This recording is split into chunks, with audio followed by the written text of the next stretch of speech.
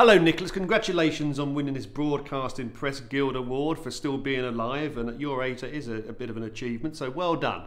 I first met you over 30 years ago when we were talking about Just a Minute on another TV show that we were involved in at that point, and you have been an excellent chairman of that show since 1967, an extraordinary 52 years.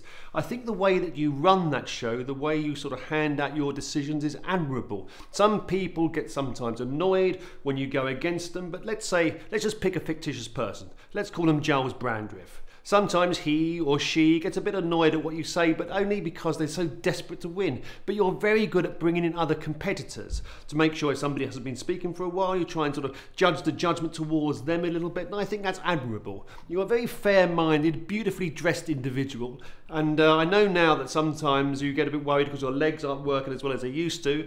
And as I said to you recently, at least your brain's working and your legs may not be. You don't want it the other way round, because otherwise you go for a long walk and not know where you were. So Nicholas, you are, to me, an absolute hero. When you meet one of your heroes, when you're getting into show business and you admire somebody from a long time ago, and I remember you on such shows as the Arthur Haynes Show. In fact, you're one of the very few people still working who's mentioned in the Bible. And you are an extraordinary exponent of your art. So urbane, smooth, beautifully turned out, even-tempered, a magnificent, handsome man, even at the advanced age that you are now. And I think there can be no greater person in the world to win this Lifetime Achievement Award. And I think it's remarkable that your career has lasted as long as it has, because let's face it, your first publicity photo was a cave painting, which was recently discovered in Spain, dating back to the prehistoric era.